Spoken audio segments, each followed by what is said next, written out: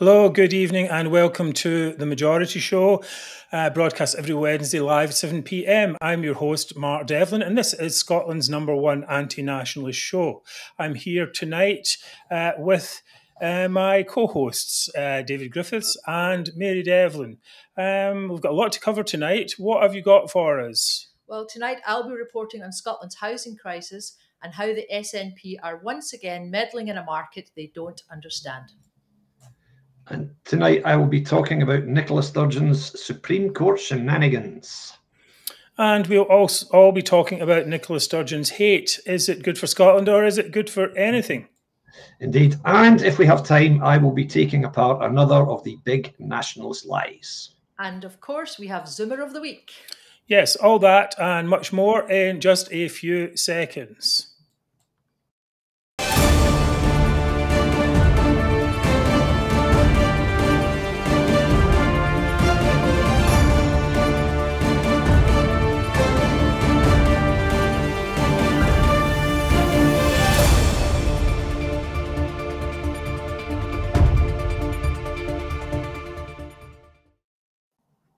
Right, welcome back to the Majority Show. As you know, Scotland's #1 anti-nationalist show.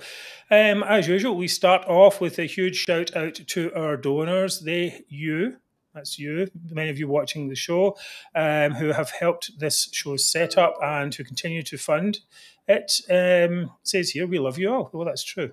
Okay, if you would like to help us, please join them and make a donation to the show. Every donation, big or small, helps us amplify your voice against toxic nationalism.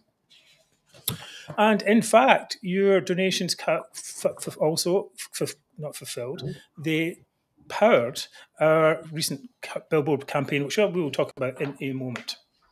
And you can also buy a t-shirt or mug from our store, all at reasonable prices, and a little bit of the sale from each one helps to support the show. As you can see, this beautiful mug here and t-shirt too. There we go. Beautiful. Beautiful. Yes, beautiful stuff. Indeed. So we would also, as always, like to thank our friends at UK Union Voice and at United Against Separation for supporting the show by letting us broadcast directly to their Facebook pages from where I know many of you are watching right now. Right, and of course, we ask us every week, please do remember to subscribe on YouTube so you can get alerts. If you're watching this on Twitter, you can't join the chat. If you're watching Facebook, you can chat, but we need to get our YouTube numbers up. We're over 500 now, which is pretty good. We need to get up to 1,000. It would really help. If you can, after the show or even during the show, open another window and go to our YouTube channel to subscribe there. Indeed. So wherever you are, please like, share, comment, tell friends, extend our reach, all at the click of one button. And as usual, I will be managing the comments tonight, which is probably why you'll see me squinting here and there, as well as my co-hosting. So please, tonight, keep your comments short. I'll try to get as many of them up as I can. Thank you. And those comments are already coming in. Coming up, we are going to have David is going to be talking about the Supreme Court. Mary is going to be talking about Scotland's housing crisis, and I'll be talking about hate and does it do anyone any good? We'll be back in a second.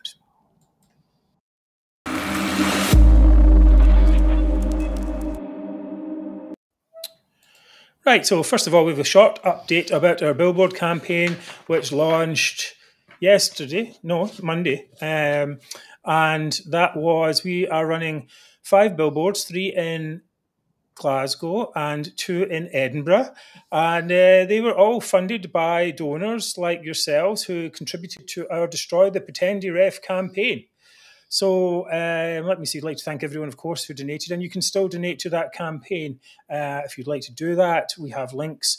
Go to our website, and on there's an article about the billboard campaign, and in there there's a link where you can donate. I'll show you this little video that I took just the other day to show you what the actual billboards look like in place.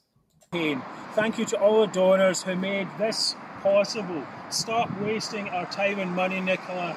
Win your pretendy ref. Focus on our health, education, drug deaths, and issues that people actually care about. If you'd like to keep donating and putting more billboards up, please go to our website and donate now. Thank you. Right, let's go to that. Okay, so that's quite good. Congratulations to the cameraman person, Mary, who took that wee video there. So as I said, if you'd like to help with this billboard campaign, please do join in. You can donate, or you can, even if you're not up for donating, or if you're already donated, you please share our social media posts, of which there are many out and about. So other than that, we will get on with the show. Right, we all know that Nicola hates the Tories, but this week she added to it by saying on live TV that she detests them and all they stand for. Now, give me a second to get this up here. Let me see that source. Let's go. So we'll get this. Let's get this video up of her talking about it. All right, here we go. Would you rather have as Prime Minister? Well, that's not a difficult question. I mean, if the question to me is, would I prefer a Labour government over a Tory government? I detest the Tories and everything they stand for, so it's not difficult to answer that question. So yes, you want to see Keir Starmer in? Yes, well, somewhat unsurprising, perhaps, comment from Nicola Sturgeon there. Most decent people, I think, would surely balk at the idea that 25% of the voters anywhere, from whatever party, should be detested. But Sturgeon has managed, with the help of a compliant media, to project her childhood hatred of Margaret Thatcher into hatred of every Tory in Scotland. What's your immediate reaction to that, David? Well, to me, these were appallingly ill-judged sentiments. To me, it's criminally irresponsible incitement, nothing less, and particularly so in the very week of the anniversary of the murder of a Conservative MP, David Amess. To me, this is just unforgivable stuff from Sturgeon, and it's yet another illustration, as far as I'm concerned, of her appalling lack of political instinct. Alex Salmond would never have been caught saying from the list, not in 100 years. Dreadful, unforgivable. Mary, have you any thoughts on that? I think it's extremely unbecoming of our First Minister to be saying something like that about 25% of the population. I think she's down at the gutter level instead of being in an elevated position that she should be in. Great. Yeah. But obviously, it shows her for what she is, and that's the kind of comments that we're getting here. Let her carry on; it will show the people the true Miss Sturgeon. And she hates everyone who disagrees with her. Yeah. So. Yeah, well, it's kind of course, it's kind of, she wasn't really hating the Tories when her family bought her council house. One has to say that's one thing. I mean, it's one of these things. It's hate when it suits her, and when it suits her, I think is to build up grievance against. Well, in this case, Tories, but really, many other people have said, well, if you're Labour, you're just a red Tory to them as well. Yeah. So it's just this idea that any politician should be going out saying, I hate those people. It's surely a sense of responsibility. Absolutely. in the position that you hold, irrespective of your personal feelings. That's what politics is supposed to be about. One can only imagine what would happen if Liz Truss said she hated everyone in the SNP, right? Or nationalists. Now, we don't hate nationalists, we pity them generally, or we mock them, and so on. But we don't hate them. We think that they, as people, they can be redeemed. Let's put it that way. Well, Heavenly Malbec has just brought up the exact same comment. He says, can you imagine if Douglas Ross had said he detests the SNP, there would have been a meltdown? Yes, of course. I mean, that's definitely true. But I think that, one of the things I think about it is that many people think this is a slip-up or a revealing mistake. But, I think that it's actually something she felt that she had to say. Whether she planned it or more likely it subconsciously came out because she felt it. And the reason she felt it was not because she hates the Tories, I think, but because she's scared of Labour. That's what it comes down to. So if you believe the recent polls, Labour are in the rise, 33% in some cases, and poised to take many seats off of even the SNP in Scotland. And of course, the rise isn't the problem. That is the trajectory That's the challenge. Where will it end up? Will it end up with Labour at 33%, or could it even go higher? And if it does so, especially in Scotland, then Nicola Sturgeon is in big trouble. What she really does, don't you think, David? She really doesn't want a Labour government? 100%. A Labour government in Westminster takes away the SNP's raison d'etre, really, because they're all about, the SNP has become popular and has become successful through being the party of government in Westminster and acting as if they're in opposition to the dreaded Tories in Holyrood, rather, and acting as if they're in the party of opposition instead, because there's a Conservative government in Westminster. Sorry, I put that really badly, but you know what I mean. Anyway, so this is perfect situation for her. Now, if Labour come along and spoil that all, that's when you see the SNP really the beginning of the end, because without a Conservative government in Westminster for whom the SNP can blame everything, there really is no point in voting SNP. And particularly, as I've said before, the momentum which is necessary for a Labour government to be formed and to win an election, that momentum could very easily sweep the entire nation, very easily. And you know what? This is what happens in the UK elections. It happened after the 50s, after what Harold Wilson called 13 years of Tory misrule, famously. Then it happened again in the 90s, after 18 years of Conservative governments. It always happens. The Conservative government seems impregnable for a time, then eventually shoots itself in the foot a bit, and Labour sweep to power. Now, that will only happen with Scottish voters voting Labour rather than SNP, and Sturgeon knows that better than anybody. That's why she's doing this, and I think you're entirely right. There was some deliberation in her choosing to be with the party that hates Tories. It's like I said about the joke that Aberdeen fans sing to Celtic, "We hate Rangers more than you," and this is just effectively that's what she's saying. Where we hate Tories more than you. That's all it is. That's her. Yes. I think that's the point. I mean, there only really is room for one anti-Tory party in Scotland. Right, and the SNP were able to capitalise on the decline of the Blair government, and also were able to successfully paint Labour as working with the Tories against Scottish independence, whether that's true or not. So, so this space has become a bit crowded, perhaps maybe too crowded for Nicola Sturgeon's liking. You know, so. The last thing she wants is them to come back. We discussed last week, many people will go over to Labour if they feel maybe they're on the winning side, or if, you know, I'll move over because I want to be in the winning side and say I voted for the winning side. But the other part is, you know, more and more people are realising that with no chance of a referendum, that the SNP's astonishingly poor governance comes to light. Right? And if they can't form a government in Westminster, how can you get rid of the Tories? And the only way to do that is to vote Labour. They've been going out all week saying, well, you know, vote SNP to put so that Labour can get in power. But all the Labour people are like, well, why don't you just vote for us? Yes. It's pretty ridiculous. So she's then, and this is the cynical part about it, I think she's doing this so that she can, she's actually, if she's successful in her plan, then she'll stop Labour getting into power. Yeah. Right?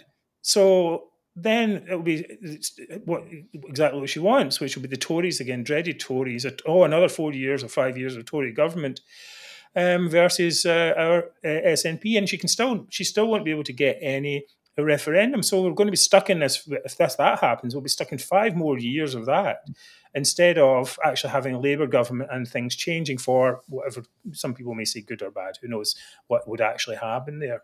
Yeah. So what do you think of that? Well, I think the SNP must be terrified of a Labour government, because that pretty much would be the end of them, wouldn't it? Indeed.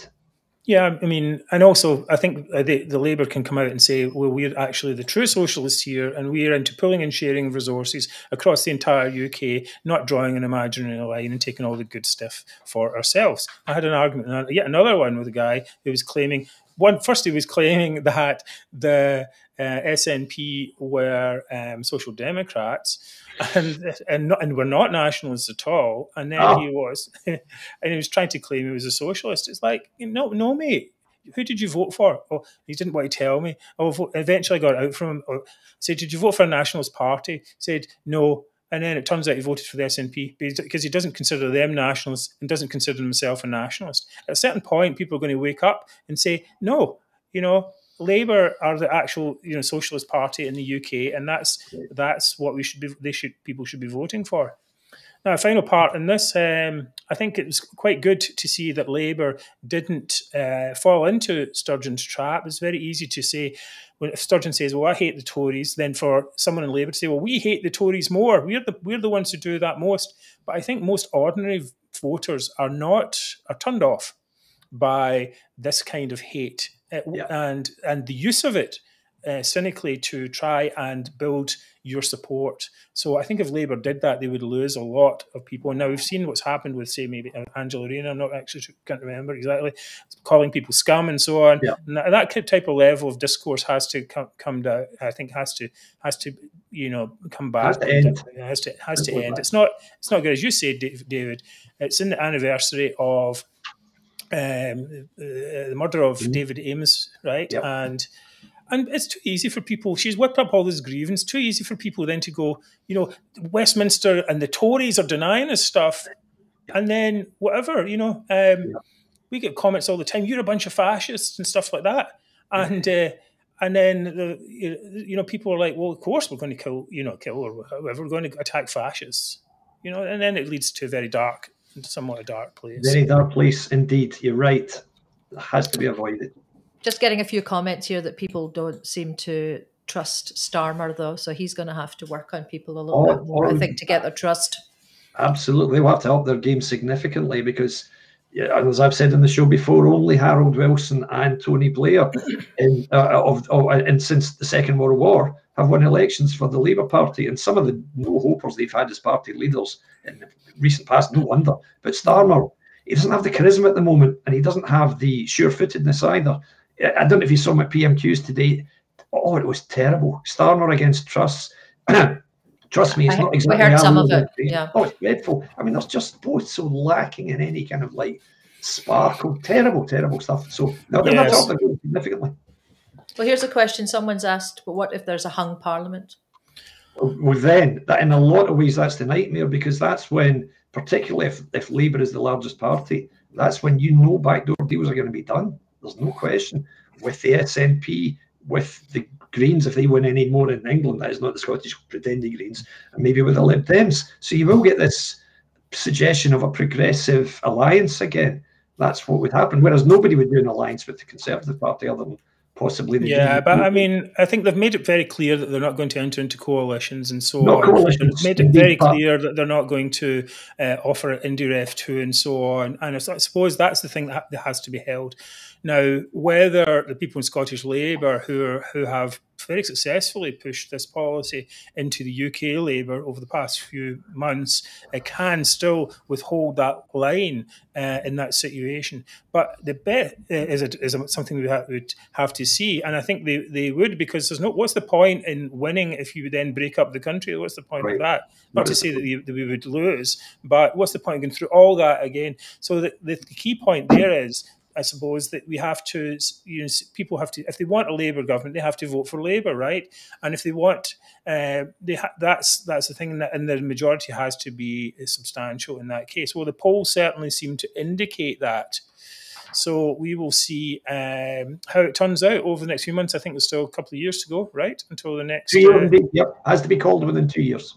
Right, it has to be called within 2 years. Is that the fixed term thing, or is that they get rid of that? Simply the fact that, I mean, the last election took place in November 2019, so you can only get 5 years. So they've got to call it before that month dawns. If you can't have an election campaign in only a couple of weeks, so something like that. Yeah. Oh, thank you, Rita. That's very kind of you. I'm not feeling great, but I'm soldiering on like the brave wee boy I am. Right, okay, coming up, Dave's going to talk about the Supreme Court, and after that, Mary will be talking about the housing crisis that the SNP Greens have foisted upon us. If you are watching the show and you like what you see, like a little bit of our chat, and hopefully some insights here and there, then please do subscribe to us, or tell your friends, or do something, share, whatever you can, everything helps. And we'll be back in just a second.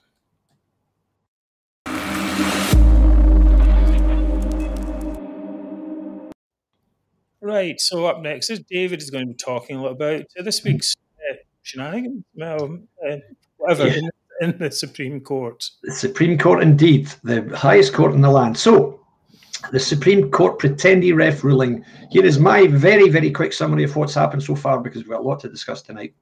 Now, bear in mind, the purpose of the case, the reason we're at the Supreme Court, is to establish whether the Scottish Government can legislate for an independence referendum. Can they bring a bill to Holyrood is pretty much the nub of this.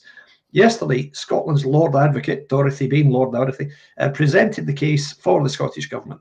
And the Scottish Government's case, in essence, is that the pretendee ref would only be advisory, and there would effectively be no more than a nationwide opinion poll, be completely harmless, could not possibly lead to any suggestion that the UK must break up or that it moves us any closer to independence.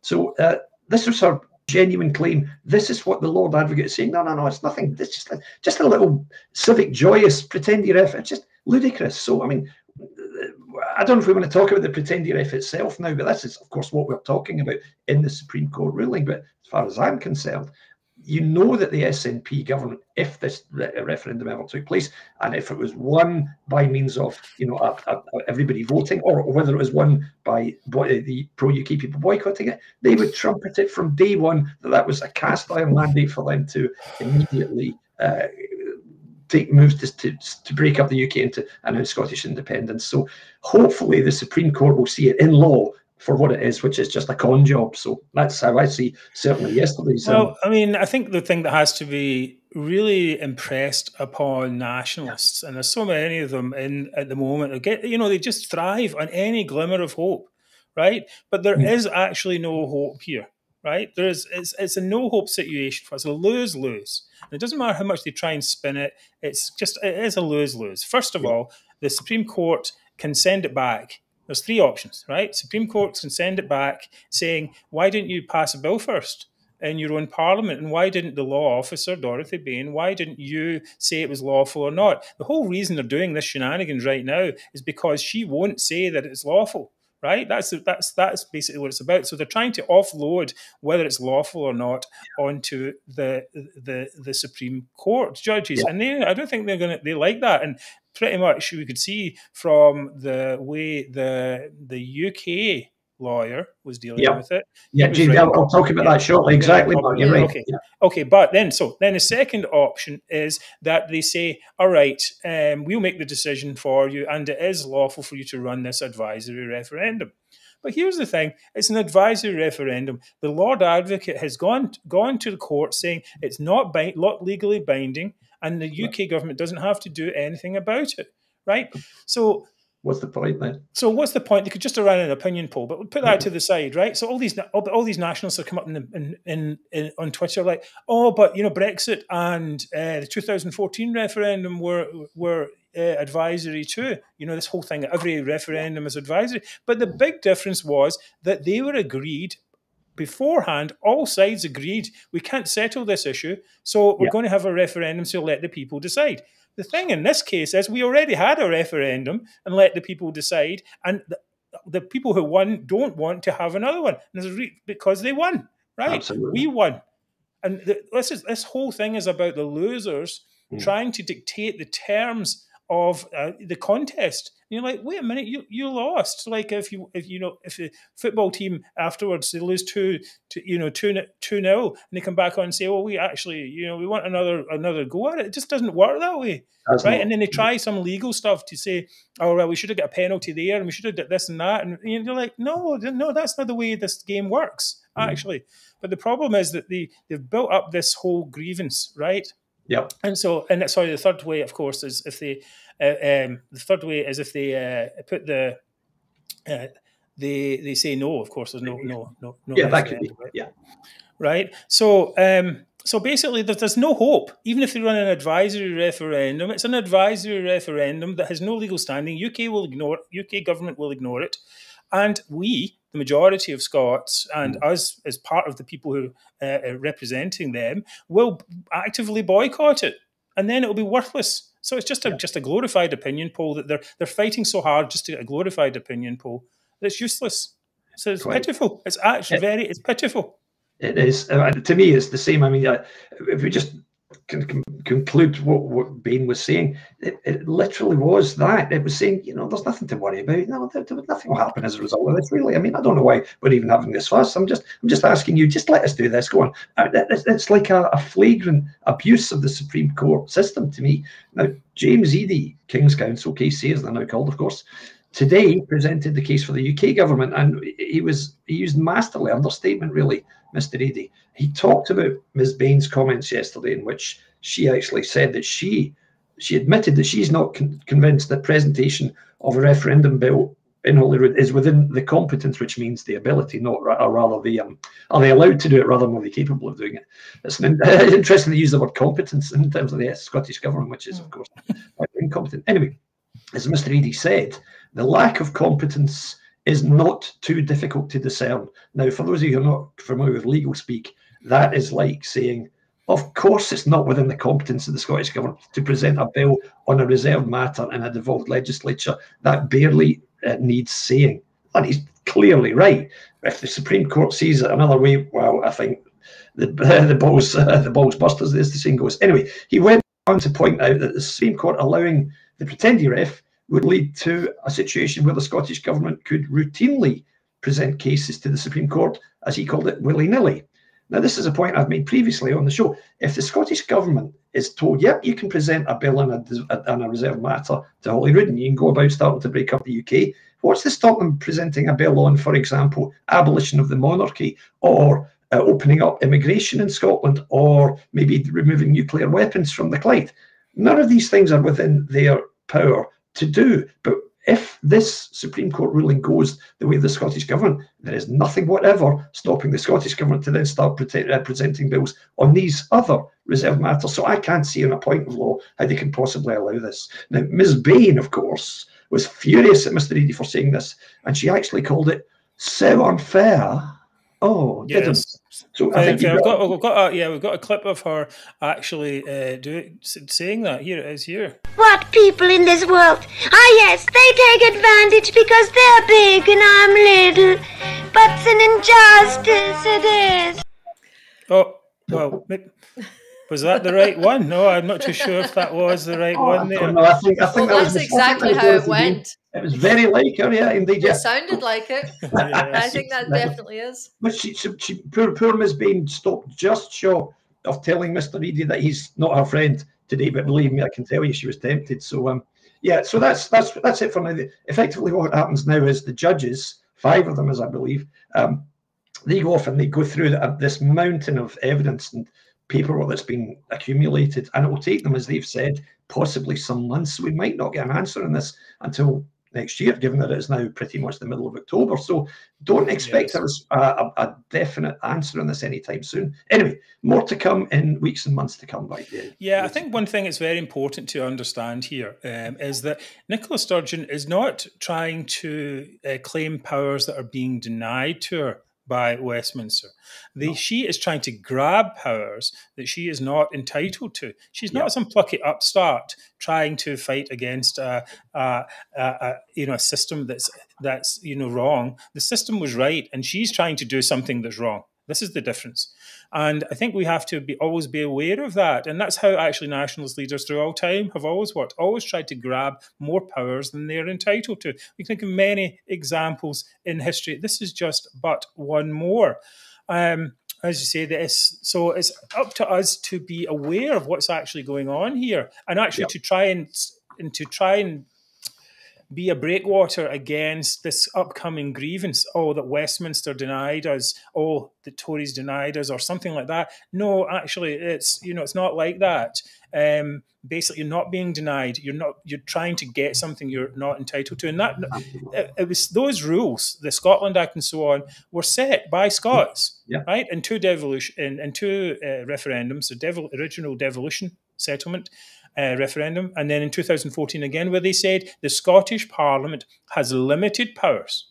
Yeah. And you cannot, if you want to be elected to the Scottish Parliament, these are the limits of your powers. You cannot go off and saying, we want a referendum on. Well, you can say it, but you won't get it. Right, we want a referendum on Scottish independence. Right, okay, good discussion there. We will be moving on in a few moments. Mary will be up with a chat about housing crisis and how it affects us all and how awful the Greens are. But all that in a second.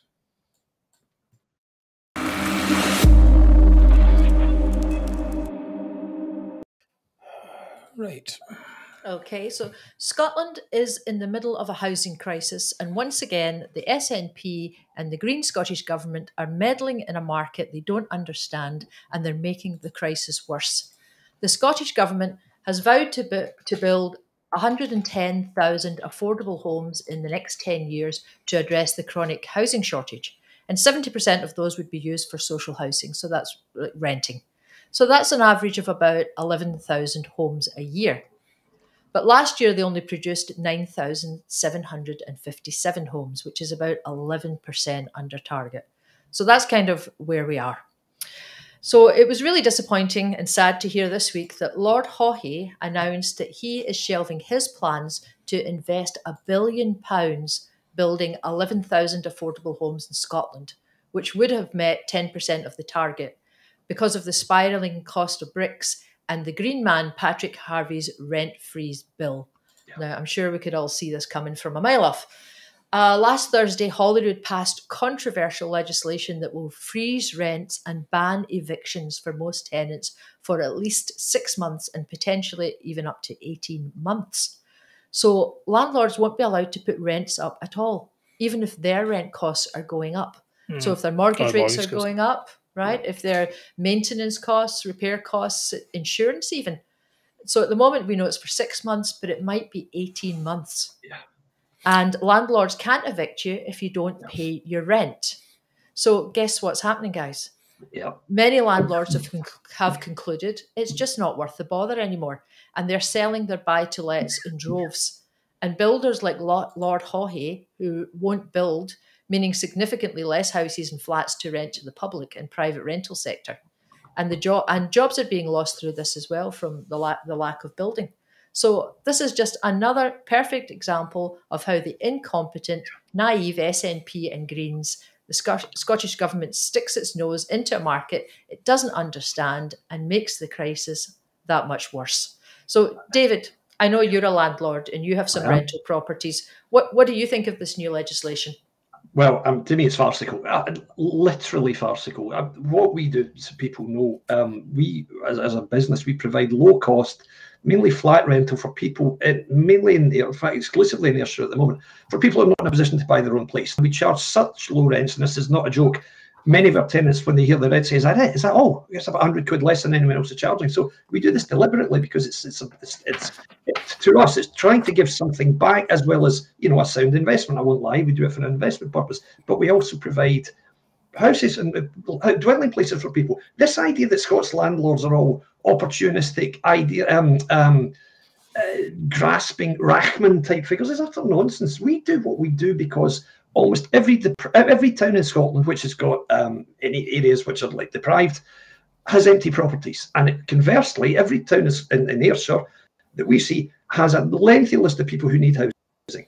Now, as I've said privately, we often face issues like vermin, for example, vermin infestations. I had to start a fire in a shared by garden last week because there are rats nesting in there. The council won't come out and get rid of them. We've got to do it ourselves. But we only own one flat in the area. You'll regularly see rats running across the road. So if people like us pull out of this, it's only going to make it worse. So you've got the idea that you can't increase rent is farcical for a start. Secondly, what if somebody doesn't pay their rent? You're just supposed to say, fair enough. If that's what the Scottish Government says, no problem.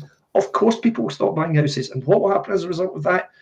Yet more empty properties and yet longer lists of people looking for somewhere to live. So as far as I'm concerned, this is classic whack-a-mole SNP tactical decision-making on the hoof. They make one decision here by whacking down a mole, 4 other moles spring up elsewhere, and they desperately try and hit each one of them in turn as well. Laughable. We've seen this, as we've said, we've seen this with the shipyards, with the ferries, etc.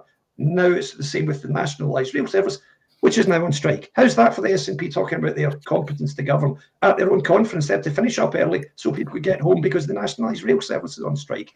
Laughable, absolutely dreadful, as always. And also, if you remember, they're putting up taxes when they actually brought in less tax revenue. It seems that everything they stick their head into it goes the opposite. Well, I think even that, if they say they have good intentions, it always ends up doing the opposite of what they said. Well, I think what's interesting from what David said there, and I hadn't heard this before, is it's a cycle. It's a whole cycle, right? It's a landlord like yourself, David. You see a property in an area where you could actually improve the property, and you can get tenants in there for a reasonable amount. Of course, no one is going to ever go into a place that is unreasonably priced, right? It's a market. And then, so gradually improving and so on. But by sticking their thumb on that, on the scale, basically they've made all these other effects happen. And so people thinking about, I saw there was another housing association said that they were going to stop, or people who are investing in real estate in Scotland are going to say, no, we'll invest somewhere else because we can't be sure of what's going to happen because these government rules are just made. And it's important to notice, I think, as well, that this rule was brought in, or this law was brought in under emergency legislation, which was only supposed to be for COVID, right? Right. So if they're going to use emergency legislation to destroy the market, which was perhaps one of their aims, then that's just really not on at all. Well, here we've got Jane Cook, who says, I'm a landlord and my tenant has decided to stop paying his rent. Nothing I can do about it. And the other thing is, we don't know how long this is going to be. I mean, they've said 6 months, but they may extend it 12 months, 18 months. Yes. Terrible. So it's a terrible situation. That's the whole point. Yep. That's the whole point of emergency legislation, Mary. They can just say, it's still an emergency, so sorry, guys. Yeah, they just keep it going. Well, another effect of this meddling in the markets, I don't know if you've heard much about it, but there is a real housing crisis going on this year for university students. Yes. And it's all over Scotland. It's Glasgow University, all the universities in Glasgow, St Andrews, Dundee, Aberdeen, everywhere. Students have been unable to find accommodation to start their courses. They're sleeping in bunk beds in common rooms and anywhere a bed can fit if they are lucky. So we're hearing in the news today that students are calling estate agents, begging them to rent to them, offering up to 6 months' rent in advance. Wow. And they're ready to sign leases without even seeing the place. And we've got hundreds that are applying for a single property. So a lot of students are not able to take up their places at university because it's come time and they don't have anywhere to live. So it's a terrible situation because they're going to lose, they could potentially lose their SAS funding. If they lose a year of their SAS funding because they've already, they've claimed it, but they can't use it, then that might be them. Yeah.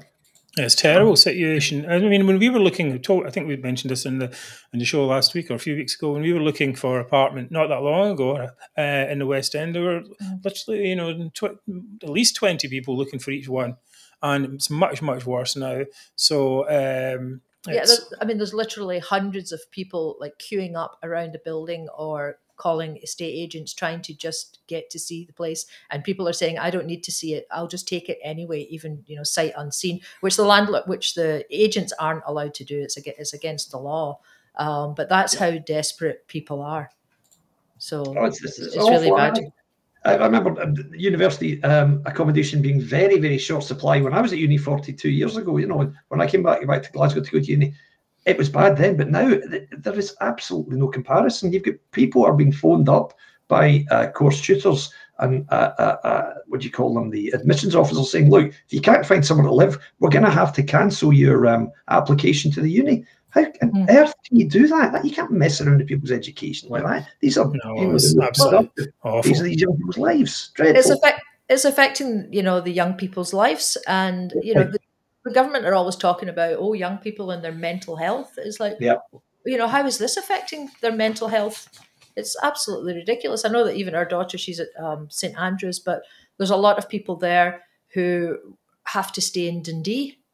And if they're lucky to find a place in Dundee, they're staying in Dundee and they're commuting. There was even a girl today I read about who is in Ireland. She flies over once a week. So she's lined up all her classes on the same day. And she flies in the night before, stays in a hotel, and then goes to all the classes in the same day and then has to fly back to Ireland again. Well, that's quite something.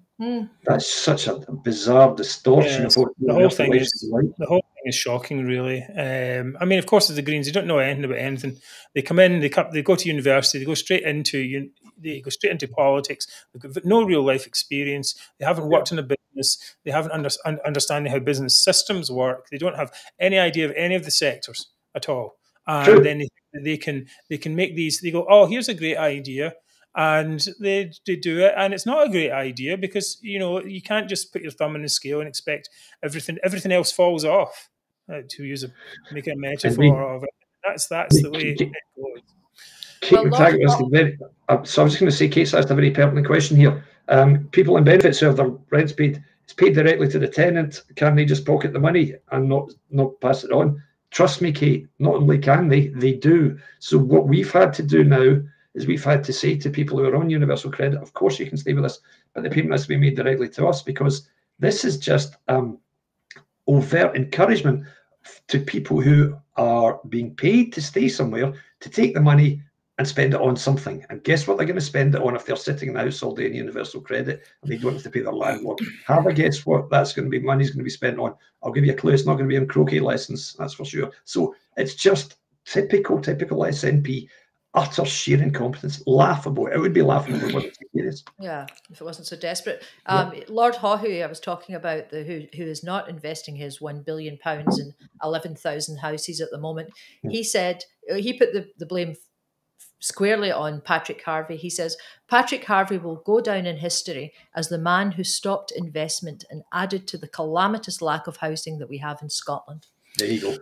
Oh, it's terrible. Good segment there, Mary. Thank you very much for that. We're going to go off now, and we're going to have a very quick section from David about the big lies. Here now. Okay, this is a moment here. I made this amazing thing. You don't have a new graphic, do you, Mark? Yes, just for you. Right, ready? Let's see.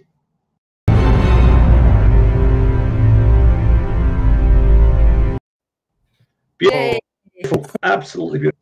Okay, so guys, I'll read through this quickly because it's a very easy one to deconstruct. This week's big SNP lie is the claim that an independent Scotland would immediately rejoin the EU. Now, this is a total fabrication on several levels. Firstly, Scotland has never been an EU member, so Scotland can't rejoin. Indeed, Scotland enjoyed EU membership as part of the UK, and the UK, of course, left. And that was in 2016 after the Brexit referendum. Now, secondly, when the SNP campaigned for Scottish independence in 2014, they did so in the certain knowledge that independence would lead to Scotland's immediate exit from the EU on day one of independence, literally day one. Although, Swinney tried to deny it, Andrew Neil made a complete idiot of himself. As it so happened, the EU subsequently had to say, yes, actually, you would be out. Now, thirdly, this idea that Scotland could just sail straight in. Since before the Scottish independence referendum, which was, 8 years ago, there has been and still remains a group of countries which have already submitted applications to the EU for membership. Now, those countries, some of those countries are Serbia, North Macedonia, Montenegro, Albania, and Turkey. Plus, of course, this year, Moldova and Ukraine have now applied. Now, of all of those countries, albeit Ukraine and Moldova have been latter day, of all the countries which had applied and submitted for membership prior to 2014, not one of them has joined.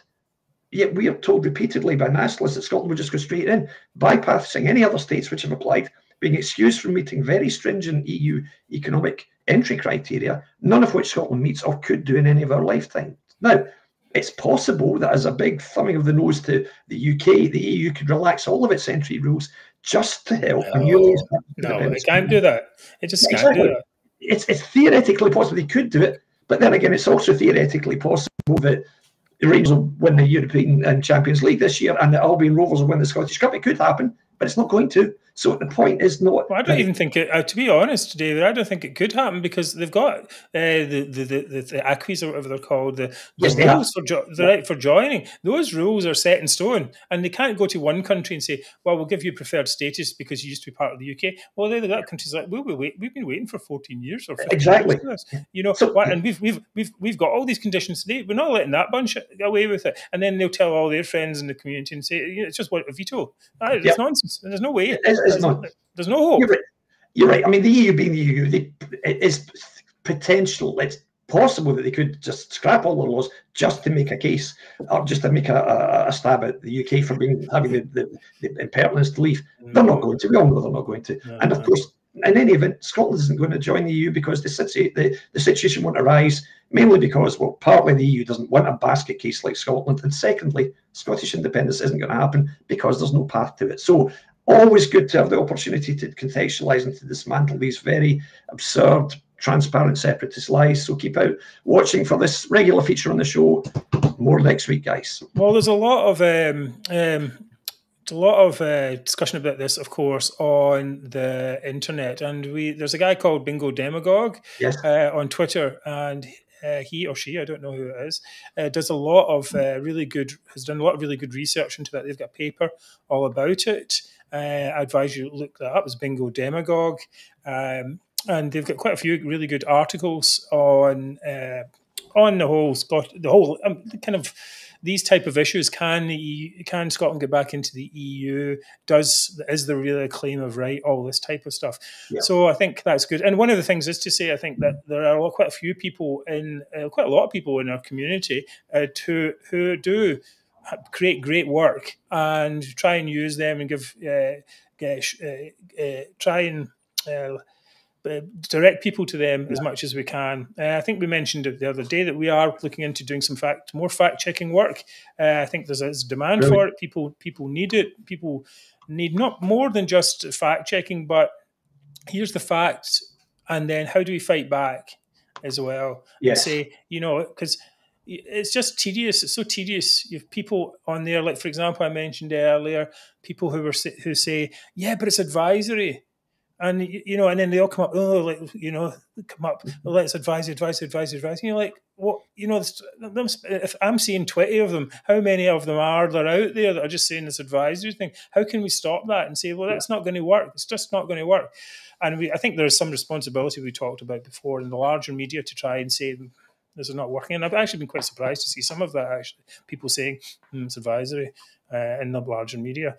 Anyway, so slight off to the side there. Coming up, we have a highlight of the week. It is Zoomer of the Week. Yay.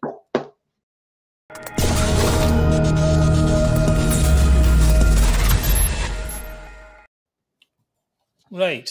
Okay. Mine is actually fairly straightforward, although I didn't write much about it. So every second, go over the page here. Right. It's the hapless Dorothy Bain. We talked about her earlier. She's been tasked by Sturgeon to try and defend indefensible. I mean, she doesn't. She really looks as though she doesn't want to be there. She sounds defeated already. She's upset. We saw the Calamero clip earlier on. It's an injustice. This is terrible. Why is the world doing this to me? All this kind of stuff. And you're like, well, why are you there? Why did you take this job? I wonder. Why did you do that when you knew that the number one question that was going to be asked was, can we have a referendum? Right? And then the first thing you do is say, all right, I'll have a wee look at the Scotland Act then. All right.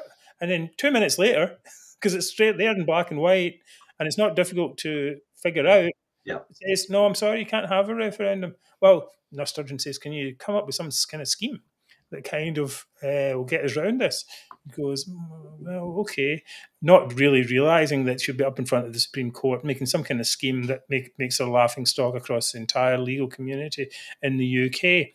So Heavenly Malbec is asking, I've not seen Dorothy Bain before. Is that her usual style of presentation? I thought she was very underwhelming, wasn't she? Yes. I mean, she wouldn't make a very good salesperson. There's no transfer of enthusiasm going on there at all. No. She looks like she's reading prepared script, which she doesn't believe. That's what she looks like to me. She's very unconvincing. Oh, hold on a second. Indeed. Oh, I've got this thing happened last time I tried to open this. Right, so anyway, I'm stuck here, so I can't actually see my own screen. I was hoping that we'd maybe to get through this show without a technical hitch. So anyway, that's my Zoomer of the Week for the moment. And okay, David is up next. Yeah, David's going to be up next. I'll be back properly in a second. Just have to get the window out of the way. Okay, are we getting a Zoomer of the week, Mark? No, I can't press the button. No, press it. Okay, No, no problem. So David can start. Yeah, David, just you start. Unfortunately, I'm going to be a bit big.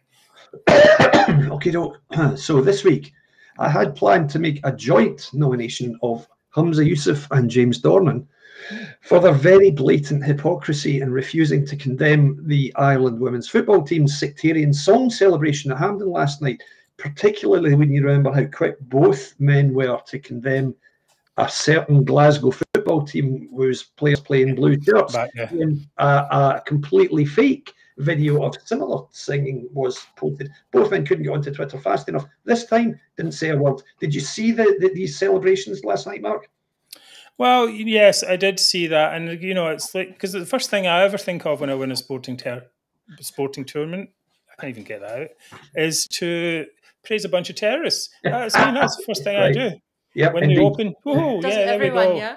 Absolutely, first thing that comes to your head, of course. Yeah. So I just shocking behaviour. I mean, this is the thing about this level of discourse, where people think that this type of thing, saying people they hate other people. I mean, these terrorists and so on are actual bad people, and they've been praised, while people who are ordinary Tories, you know, whether they just ordinary people. Yep. That's what they are. Your brothers, sisters, your family members, colleagues.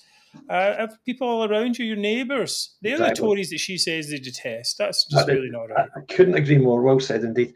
So, in fairness, I asked both Humza and Dornan if they'd like to comment. I told them I was going to be talking about it on the show tonight. I gave them an opportunity to provide a quote. Inexplicably, neither replied. So fine, okay. But as always, this is not a football show. We tend to steer clear of the football narrative. We mention it nonetheless. Exactly. So we give it a mention because it's an important point. However, my Zoom of the week this week is Joanna Cherry, following a rather bizarre appearance in Laura Kuenssberg's show last Sunday. Joanna spent much of her time on the show assuring viewers that she is once again best friends forever with Nicola Sturgeon, who was sitting approximately 5 feet from Joanna at the time. I don't know if she had a revolver pointed at her forehead. I don't know. You couldn't see her, Sturgeon, off camera. But she said they're now friends again after an unfortunate fallout, as Joanna put it, over women's rights. Well, thanks for that, Joe. We're all mightily relieved, I can tell you. But Miss Cherry went on to demand that the pretend TERF must go ahead and that the Conservative government must not be allowed to deny Scots their democratic right. She then went on to illustrate the point by saying, I would just like to ask Brexit voters, how would you have felt following the 2016 Brexit referendum if the EU had sought to overturn or block the result? Well, my guess, Joanna, is Brexit voters would have felt in that instance pretty much exactly the way they felt when they watched furious Remainers in the House of Commons, Anna Soubry, John Bercow, the Speaker, what a joke, Ian Blackford, and most famously of all, Joanna Cherry, doing everything in their power to stop Brexit. So, for her lack of self-awareness and for sheer hypocrisy, my Zoom of the week is Joanna Cherry. I just don't get this Joanna Cherry. She's you know, she knows the law. Exactly. Right. She's not a stupid woman. Not anything. Not even close. Well, I think she's. I don't know about that entirely. To be honest, I mean, you can't. You know, I think that's the first thing you might say. Well, she's a QC, but they're quite clever, stuff like that. Yeah. But no, maybe not. Really. You know, if you see that performance by Dorothy Bain today, for example, you're like, really? I know. That's the level. You know, I don't. And is that the best you've got? You know, so I think that's, you know, it's perhaps not. Maybe they are, you know, not that clever, really. And perhaps, do you think half of Scotland is thinking that they could be a better KC than Dorothy Bain or Keir Starmer even? I don't know. Well, that's the thing. Well, someone in our private chat said that, you know, if courtrooms are not like Perry Mason, you know, with someone coming in, running in at the last minute. Exactly. Yes, I've got the thing that will give you the Scottish independence, the paper, the key. That's it. But that's not the way it works. It's a whole bunch of papers and boring talk. Although Dorothy Bain certainly is the most boring we've seen so far. Really quite shocking. And Joanna Cherry, for boredom, it's not far behind her in the boredom threshold, I have to say. I think these people should be used on insomnia apps. The Valium app. That's the Valium ads. I was thinking, you know, that's what sleep. Oh, no, I'm not going to say any more than that. If you can't sleep, then please tune in to Dorothy Bain. She'll have you sleeping in no time. Right, okay, moving on. Where have we got? Now I'm back here, so we've got these.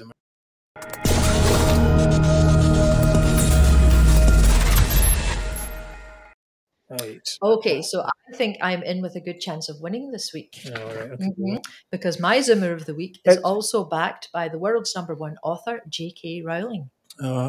So this week I saw her. She called out Cameron Downing, a Scottish SNP equalities officer, for his abusive tweets on social media, encouraging and threatening violence towards women, and then for Sturgeon enabling him. Cameron said he wanted to beat the F out of TERFs and transphobes. So basically, a TERF means, you ready for it? Trans exclusionary feminist. It's basically a derogatory term used against women who don't recognise the gender identity of trans women as women. So we're people like women who don't want to call, men who have transitioned to female and don't want to call them women.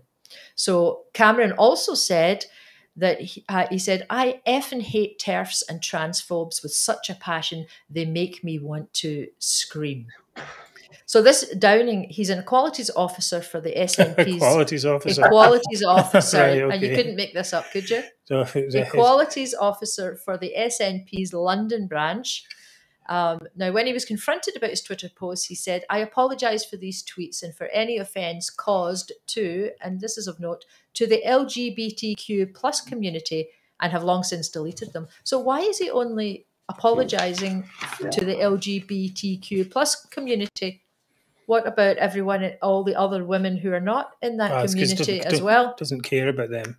That's the answer that here's exactly. Here's and JK on this case. Right. So J.K. Rowling put some personal blame for this on Nicola Sturgeon. She said, "Nicola Sturgeon, Scotland, a place where an equalities officer feels free to declare in public how much he wants to beat up non-compliant women." So what do you think, guys?